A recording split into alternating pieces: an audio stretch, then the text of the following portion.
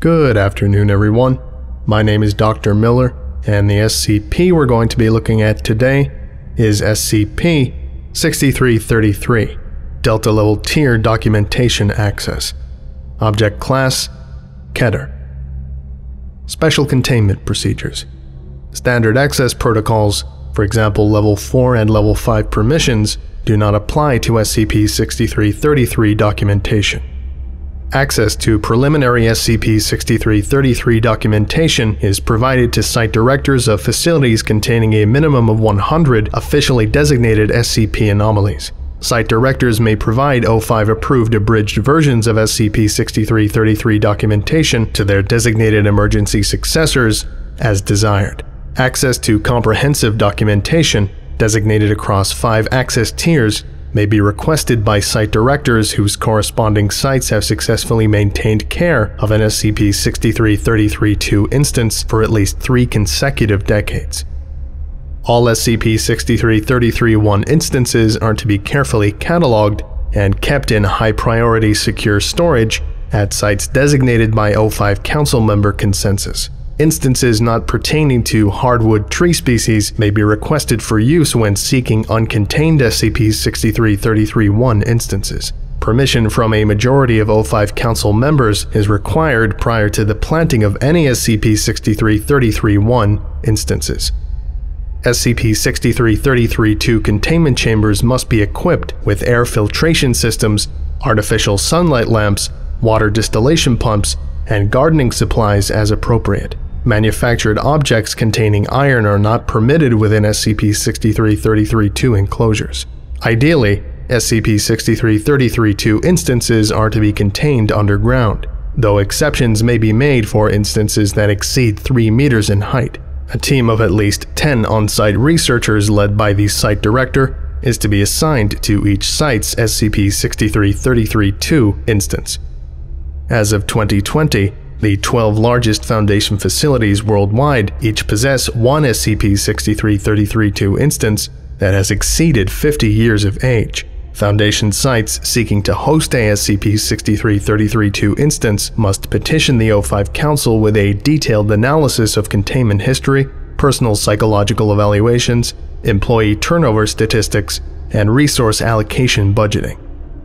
Due to the extreme scarcity of SCP-6333-1 and surviving SCP-6333-2 instances, experimentation involving SCP-6333 is to be kept at an absolute minimum. Description: SCP-6333 refers to a set of plant-based anomalies, SCP-6333-1 and SCP-6333-2. SCP-6333-1 are anomalous seeds, primarily of plant species commonly sold as indoor houseplants for hobbyists.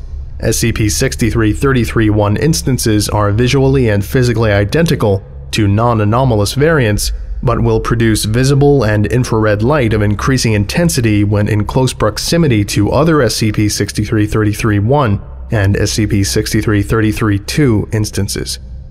SCP-6333-2 refers to plants grown from SCP-6333-1 instances. The noted variations between SCP-6333-2 instances and their non-anomalous counterparts are as follows. SCP-6333-2 possess extremely heightened longevity.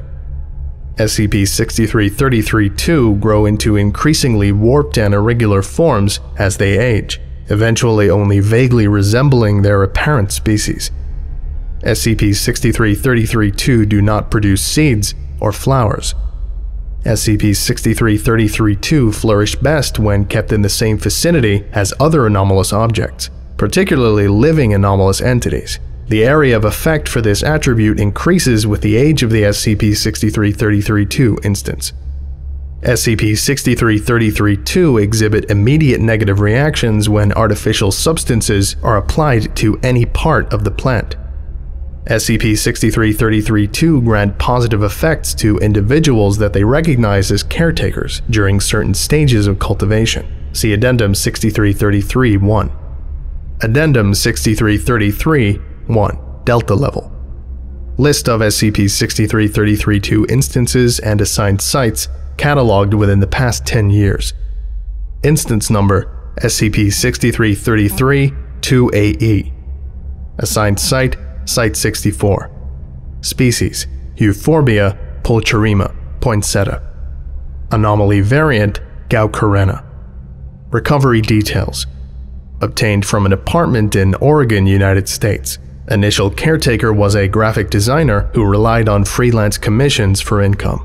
Analysis of soil composition indicated the presence of partially decayed organic matter, likely composted byproducts of the caretaker's cooking. Specific observations. SCP-6333-2AE responds well to application of various types of fertilizers and nutrient mixes. On days when fertilizer was applied to SCP-6333-2AE, reports were noted of staff within the site suddenly recovering from minor ailments such as allergies, fatigue, and aches. Care modification history. While commercially produced fertilizers are viable, SCP-6333-2AE appears to respond best to handmade or naturally produced nutrient additives such as food waste compost produced on site and wastewater from freshwater aquariums. Provided the health of SCP-6333-2AE is retained, researchers assigned to it will be transitioning from using both commercial and handmade fertilizers to using solely non-commercial fertilizers. Instance number SCP-6333-2AF. Assigned site, Site-36. Species, Gymnocalcium myhanowichi, grafted moon cacti. Anomaly variant, Jianmu. Recovery details. Obtained from a street food stand in Kolkata, India. The vendor was noted to have no formal education, but demonstrated significant aptitude for learning to speak new languages. Locals familiar with the vendor reported witnessing them frequently speak to SCP-6333-2AF when practicing new words in foreign languages. Specific observations.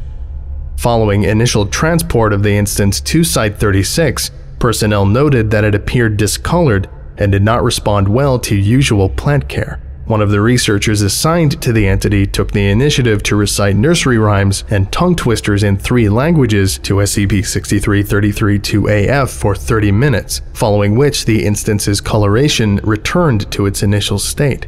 The researcher has been commended for their quick thinking. Care modification history. Tentatively assigned. A designated team of researchers is to rotate schedules for reading aloud to SCP-6333-2AF for 3 hours each day. Reading material is to be submitted and approved by the site director. Priority is given to determining whether SCP-6333-2AF exhibits preferences for certain kinds of listening material. Intelligence test batteries have been requested to determine if these reading sessions affect the research team in any way. Instance number SCP-6333-2AG. Assigned site, Site-45. Species, Drosanthemum floribundum, rosea ice plant. Anomaly variant, Yaximix Che. Recovery details. Obtained from the office space of a national park near Perth, Australia, animals of the park had previously been targeted by poachers. Recent observations indicated fewer poaching attempts due to trespassers experiencing a sudden loss of ability to navigate the park space. Specific observations. SCP-6333-2AG seems to attract more ambient flying pests than other instances. Pests approaching SCP-6333-2AG abruptly lose sense of direction upon entering within a 500 centimeter radius of its container. Individuals tasked with removal of pests, upon successful completion of the task, report that for the following few hours they are able to automatically identify the shortest and most efficient pathways to various locations within the site. Care modification history. Current care plan is sufficient. Suggestions raised regarding potential D-class experimentation to determine if disorientation effect can be manifested upon humans in a controlled setting. Instance number SCP-6333-2C Alpha. Assigned site, 19. Species, Pachira aquatica, money tree. Anomaly variant, Yggdrasil. Recovery details. Successfully pruned from SCP-6333-2C and rooted. Blessed as viable by Serpent's Hand clerics. one of 2 cuttings in the first recorded successful human-initiated propagation of SCP-6333-2. Specific observations. No immediate effects noted. However, Serpents Hand Associates have acknowledged SCP-6333-2C Alpha generating what they believe to be an immature way. Such a gateway would allow for single-direction travel to the Wanderer's library should SCP-6333-2C Alpha continue to mature in good health. Care modification history. Current care plan is sufficient. Discussions underway regarding additional protections should a complete way entry manifest. Instance number: SCP-6333-2C Beta. Location: unknown.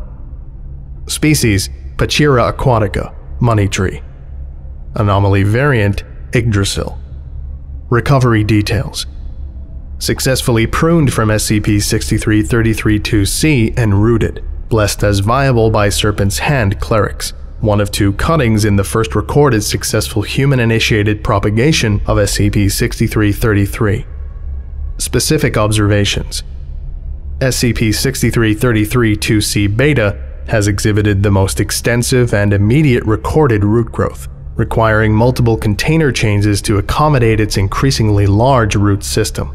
As of the last recorded behavioral log, SCP-6333-2C Beta has produced additional anomalies. Specifically, all handheld pipettes used to dispense water in the enclosure now repel loose particulate matter, dirt, dust, etc., and if left atop freshly turned earth, will cause seedlings to sprout from beneath the pipette and grow in a linear trail towards SCP-6333-2C Beta.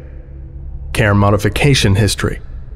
Per a non-unanimous 0-5 majority vote, to avoid further containment breaches and to better ascertain the health of SCP-6333-2C Beta, the instance has been released to Serpent's Hand custody. Records will become available from Serpent's Hand caregivers when the instance is settled in its new habitat. Addendum 6333-2 Delta Level. The first SCP-6333-1 instances came into Foundation possession in February of 1979 when a Conference of Ambassadors was called between the Foundation and various tentatively allied groups of interest. The Serpent's Hand provided each convoy with 3 SCP-6333-1 instances after ascertaining each group's ability to cultivate rather than exploit the eventual SCP-6333-2 entity. The Foundation was one of the few groups informed of the exact mechanics of the seeking effect SCP-6333-1 instances possess. It is currently unknown how many SCP-6333 instances remain outside of Foundation guardianship. Based on current consensus, resources will remain devoted to the care and protection of current SCP-6333 entities rather than attempting to seize the instances in the custody of antagonistic groups of interest. Should SCP-6333-2 instances be determined capable of manifesting autonomous anomalous entities, a reconnaissance team is to be formed to collect information on the progression of other groups' SCP-6333-2 instances. If necessary, the Foundation will attempt to convene a second conference. It has been proposed that allowing multiple groups of interest to continue cultivating SCP-6333, regardless of intent, will result solely in positive consequences for all groups, regardless of existing alliances. Whether this is truly the case remains to be determined. This concludes today's lecture. Thank you for listening, if indeed you still are, and you are all dismissed. Goodbye.